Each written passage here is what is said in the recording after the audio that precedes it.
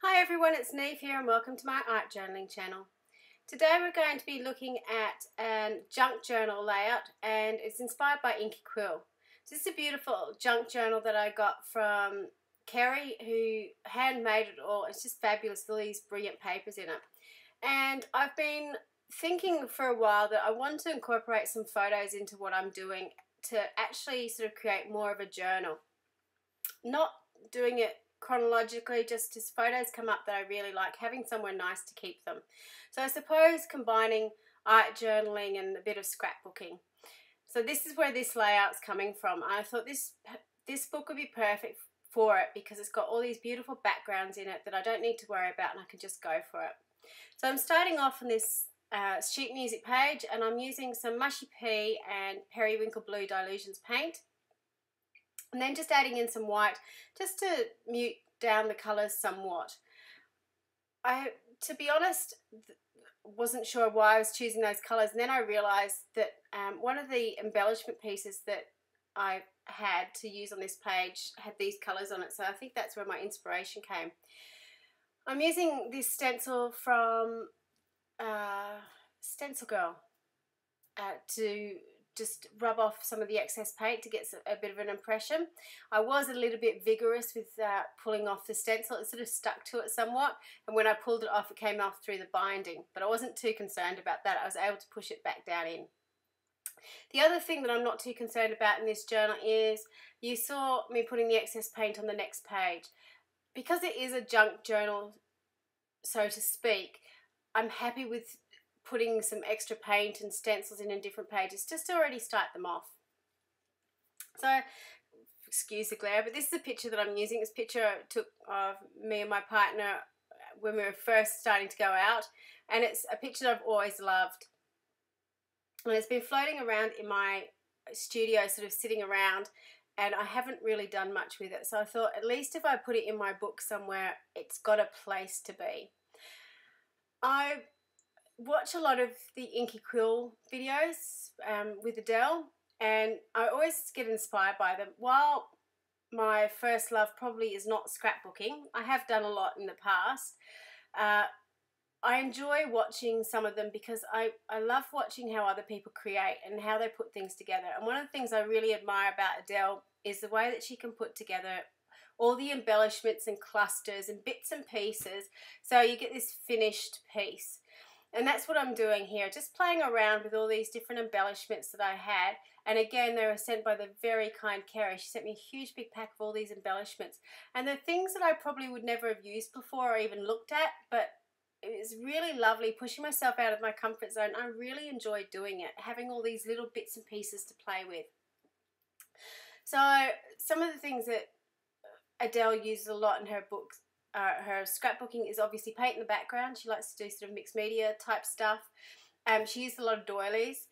She uses project life cards, lots of really, really tiny embellishments, so those tiny little stars and hearts and so on. And she uses tissue paper to back a lot of her pictures. I was going to use tissue paper to do this, but I actually came across this scrap piece of tracing paper which I shoved through my printer and printed out a scanned copy of one of my used up pages. You can see on the left hand side the just a piece of watercolor paper that I chuck into my journals, and any excess paint or so on goes onto that and it dyes them up. But they come up with some really interesting patterns and color combinations by the time they're all finished. So that's what I scan them into my computer, have them sitting there, and then I can print them out on sticker paper, or I can print them out on tissue, tracing paper, just to get some different effects. I also really like using text, and that's a really personal thing to me. So Kerry, again, is amazing. She helps organise I think it's the Lifeline book fairs, and gets lots and lots of books come through that she organises ready to sell. And she asked me if there's any books that I would like, and I did say if she had any foreign language books come through that I'd be really interested. So she found this beautiful French text, so I used that in the background. I like using foreign text because one of the things that we do naturally as humans is if text is readable, we will try and read it. And it's one of the reasons why when I journal, if I really don't want it to be read, I make sure it's really, really scribbly, that I'm writing it as I go and I understand what I'm writing, but no one else can read it. Or if it's something that I want to write down but I don't want someone to read, I'll hide the journaling. If you have it on the page and it's readable, people will try and read it. And I've learnt that the hard way in the past, so that's why I tend to not do it. By having foreign languages and scribbly writing, you get that impression of text, but you're not going to sit there and try and your brain's not going to sit there and waste time trying to interpret it. So this is a little die cut, which I really liked, and again I'm just colouring it up with the Mushy P to bring in some of that green from the background, because I found my photo cluster kind of covered over a lot of that green, so I wanted to bring some green back into the layout. I'm using lots of double-sided tape because I can, and because it's in this journal and there's going to be lots of dimension and stuff, I just want to make sure it's really adhered to the page. The papers in this are all different thicknesses as well, so different adhesives are going to affect it in different ways. Now all I'm doing is just sort of going through and doing those final bits, adding in all the embellishments.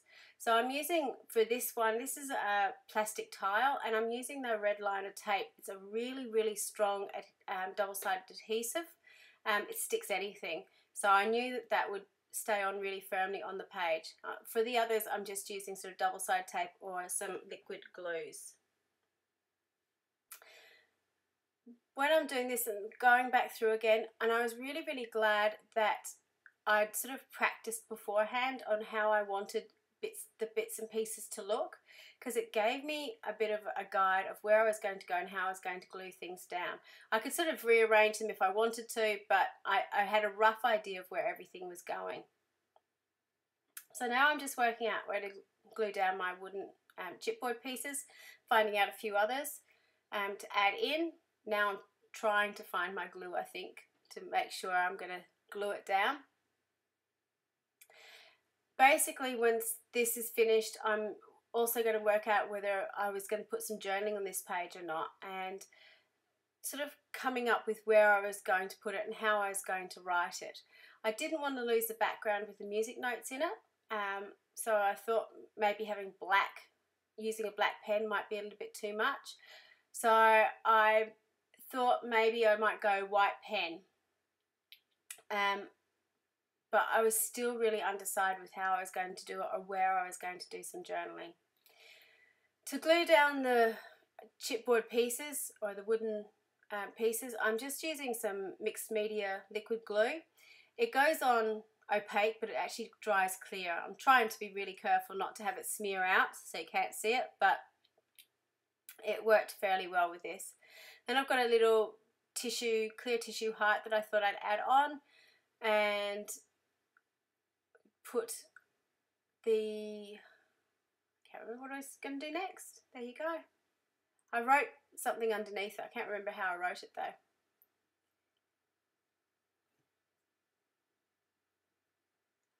This is what I did. I didn't write it. I used stickers. There you go.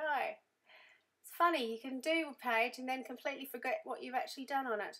So these are the Tim Holtz stickers, and it's not the snarky ones, it's the nice ones. They're really, really handy to have. There's some beautiful quotes in it and lots of things that you can cut up. So I've got all you need. Together we can take over the world, I think.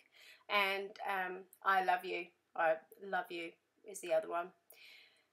So this is pretty much it. I'm just getting a white pen. I decided in the end that I was going to get a white pen and do some journaling underneath. Again, it's fairly scribbly, but I didn't really mind if it was red or not.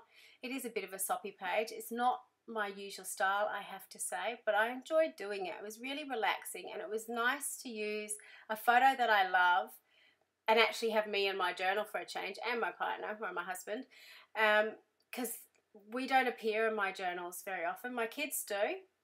A lot of my artwork does, but it's very, very rare that I actually put a photo of myself or in my journal. And I think it's really important to to include us in it, because we're a very important part of our lives. It's all about us in the end, really.